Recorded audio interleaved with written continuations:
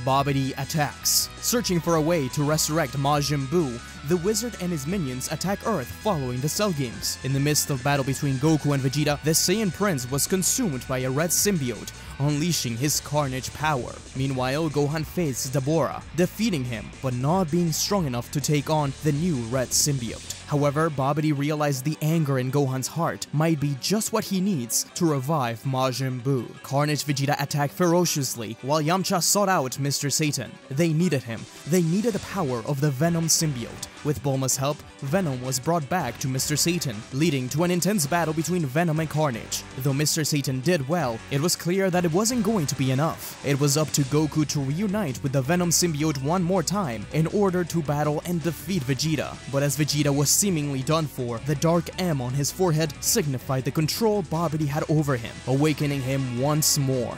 With Gohan giving in to Babidi to finally stop the chaos, they realized that this was nothing but a ploy to finally gather enough energy to awaken the ancient evil known as Majin Buu. Having come back to his senses, Vegeta realizes his mistake, but maybe he can still fix things. Alongside Gohan, they seek to face Buu one last time, together.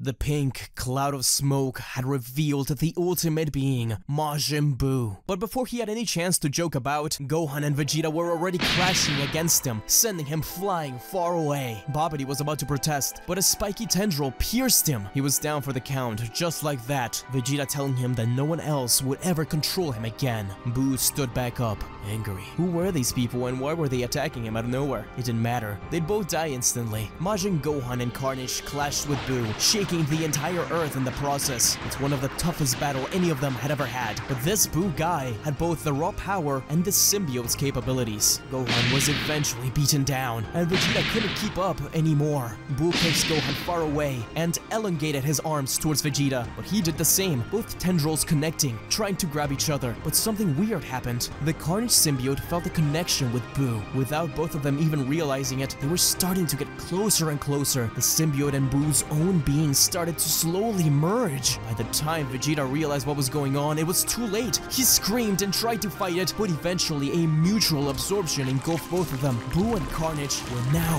one being. Gohan didn't know what to think. He could barely stand up after the fight against Buu, but the power he was feeling, it was the very definition of lost hope. A mighty roar was heard across the entire planet, shaking it, collapsing buildings. Gohan desperately charged his energy and flew towards the creature, but a single swipe of a tendril, he was down once again, unconscious. He was neither Vegeta nor Buu. He was Carnage. No, that's not right either. He was maximum Carnage. His tendrils began to expand all over the desert, reaching the city and piercing through buildings and structures. From the lookout, Goku yelled at the rest of the fighters to go help the civilians. It's the least they can do for now. Mr. Satan was going to jump to the rescue, but Shin and Kibito interrupted him, saying that they might have a chance to beat Buu. Even in this situation, he had to train with the Sea Sword. But Mr. Satan refused. He had to secure his daughter's safety. Yamcha said that he'd go rescue her. He insisted that Mr. Satan had to go train and get stronger to defeat the abominations. Mr. Satan hesitated but agreed, pleading with Yamcha to secure his darling Videl. Shin, Kibito, and Mr. Satan disappeared. Goku was also interrupted by Bulma, whom he had taken to the lookout as well. She said that there was an alternate route to beat Carnage, aside from a weird sword. A few years ago, she took a Venom sample after their first encounter with it. She experimented with it, analyzed it, trying to figure out a way to use it without making the user lose consciousness, or a way to kill it if it ever returned. Surprisingly, she found both. Goku told her to finish the story and tell him what's so important about this. They're running out of time. Bulma took out a white syringe. She said that now that Goku had recently reconnected with the symbiote, this might work even better. Piccolo and the rest of the warriors approached the desolate area, where red goo and tendril-like veins covered various buildings, cars, and roads. Piccolo helped Gohan stand back up. He told him about the plan. Gohan was glad to catch a break. He was still too injured. Yamcha approached Gohan and and asked him if he could escort him to Mr. Satan's house. They needed to ensure the safety of Videl. Both of them flew towards there, while Piccolo and the rest went to different areas of the planet as the symbiote expanded. They find little Videl, defiant. Who were they? What was that red goo? And where was her dad? Gohan presented himself, and he said that they were both there, sent by her dad to take her to safety. Videl pouts, but watching on the news about these weird creatures, she had no other choice but to accept. Gohan carried Videl to the lookout, followed by Yamcha. Once she was safe, all these warriors reunited. Even the androids tried to attack the tendrils in the city, but it was getting out of control. The buildings were getting infested with pink and red goo, and they couldn't track the source because every single tendril had a key signature, but they stood back to back, ready for anything.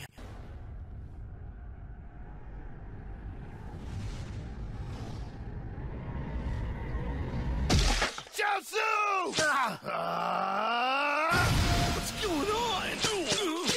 Strike him this! Strike him this! Oh boy, looks like I'm up. No! Get away with this!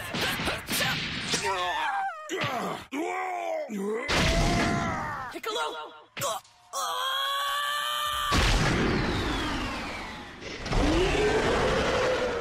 It's not over yet.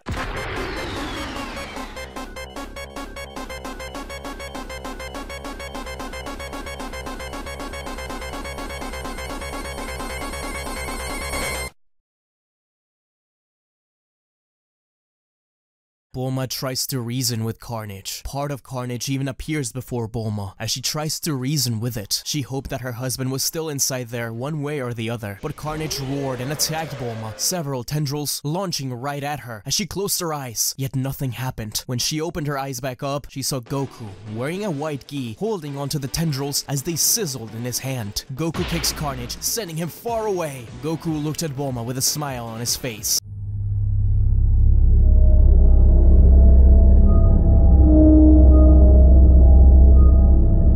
In a flash, he leaped towards Carnage as Bulma started to leave the scene, hoping that the prince would end up okay. Goku was burning maximum carnage with his attacks, but the power difference was still very huge, so Goku turned into a Super Saiyan, but something was off. It seemed like whatever he was using mutated his Super Saiyan form. The battle was still very difficult, but Goku was slowly being regenerated and getting stronger thanks to his Saiyan anatomy. Maximum Carnage was getting angrier and more wild, and as he did so, Goku started to exploit his regeneration by trying to push his Super Saiyan form to the next level, without any fear of drawbacks. Goku became even stronger with his hair being spikier, mutating once more, but it wasn't enough. Goku knew he had to go even further. He pushed off Carnage and started to charge his ki as much as possible, resulting in an explosion that burned Carnage. When the dust settled, Goku revealed his full power, his Berserker state, his anti-Venom power.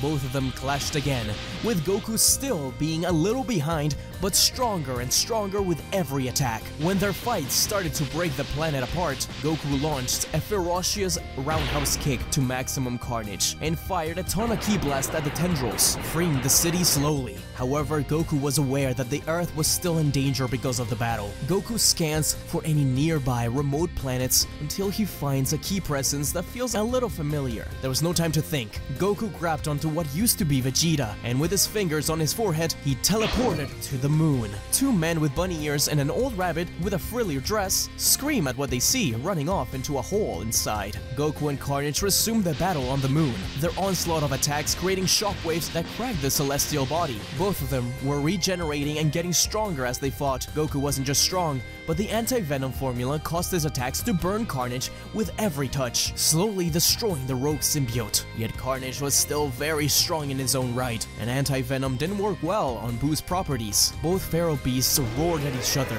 Goku started to feel another far off key signature, with gigantic levels. King Kai contacted Goku, telling him to go to that key source in the Supreme Kai's world. An ally was waiting there now. Goku thanks King Kai, as the god wishes him luck. Goku teleports himself and Carnage once again, this time to the Kaioshin realm, and as they did, an unknown force attacked Carnage. Goku was astonished, as Venom revealed himself stronger than ever before. Hercule mentioned how when he was practicing with the sword, a weird old guy came out of it, and when he was told about the situation, he offered to unleash his potential. It was a long process, with Goku not realizing just for how long he had been fighting, but after sensing how Earth was being destroyed, he called it quits early. boy. Still, his strength was gigantic. It seemed that the symbiote had the mixed potential of every being it had bonded with, the Namekian warriors of old, Goku and Cell. So even if he dropped out of the ritual early, the reward was still amazing. Goku was shocked and amazed, but told him that eventually Carnage would be able to get stronger and kill both of them.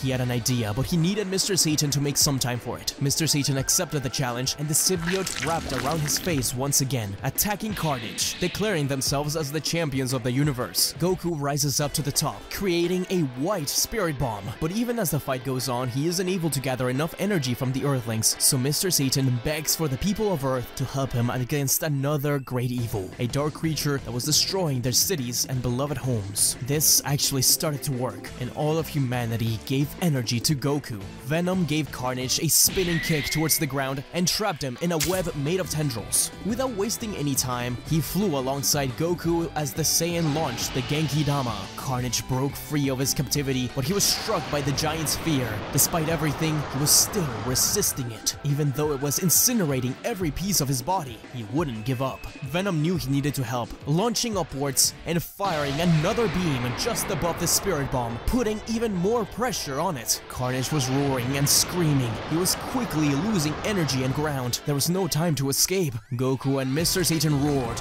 as the spirit bomb exploded, leaving sparkles behind. They have finally won. As they fall to the ground, they saw a sight that relieved them. Vegeta was still there, unconscious, but free. Something confused them both. Majin Buu was there too. How did he survive? But then both of them calmed down. They couldn't really sense any evil inside of him. They should keep an eye on him. The Dragon Balls from New Namek were used to revive everyone killed by Carnage, since the Earth's Dragon Balls were used after the Cell games to bring back the people the androids had killed. Along with that wish, Gohan regrew his arm with another wish from the Dragon Balls. Morbius and Bulma wonder out loud about studying Gohan and the effects. Gohan is interested in studying the symbiotes with Miss Bulma and Morbius. Mr. Satan promises Venom that he won't lose him ever again. Venom is eager to stay with him and protect the world together. After these dramatic events, Mr. Satan was welcomed to join the Z Fighters, officially becoming part of the team alongside Venom. He even introduced the symbiote to little Videl. Finally, he was curious about it more than fearful. She really was brave. There was still some tendrils around, and the human Z Fighters and Piccolo were the ones to take care of them, to make sure that no one ever got taken over by that being again. Vegeta was very regretful over everything that had happened. He only really wanted to defeat Kakarot. The warriors didn't know what to think after all the chaos, but Bulma was just happy to have her husband back. Maybe with the passing time, the rest of the warriors would see how Vegeta was just a victim of the symbiote, just like Goku was one before. Surprisingly, Goku got used to the anti-Venom symbiote. He's amazed by its skills. The tendrils ended regeneration, even though he didn't like it at first. Although he did think that the symbiote could be helpful in future altercations, he was never really a fan that he had to use somebody else's help to get that power. Once he learned from Bulma that the symbiote wasn't sentient and was merely an extension of his own body, Goku made up his mind. He'd keep the anti-Venom symbiote and train with it. He was excited to discover what he was capable of now. Soon enough, Goku and Gohan visited Mr. Satan at his home, and Venom welcomed him. While Gohan and Videl played with each other, Mr. Satan and Goku talk amongst themselves about everything that's happened recently. As he hears more stories about Goku's battles against Carnage and his various adventures through his life, Mr. Satan feels rather inadequate. Goku was a hero through and through, yet he was just a regular guy that happened to find Venom by accident. He thinks to himself that maybe Goku should have been the one to stay bonded with him, but Goku disagrees. When he got Venom back, he saw all the memories he developed, the bond they had, the friendship they created. The thing that Mr. Satan and Venom had was really something else, something unique. Deep down, he realized they were a perfect match. You were the one to save Venom, Mr. Satan, not me. You were able to resist him when I couldn't. Your heart is stronger than any I've ever seen, and the way you convinced all those people, the way they all believed in you from the bottom of their hearts, you really are the world's greatest hero. Venom pops out of Hercule, letting him know that Goku is right. He doesn't want to be with anyone else but him. As Venom and the rest laugh, their laughter fills the air as the moon glistens in the sky.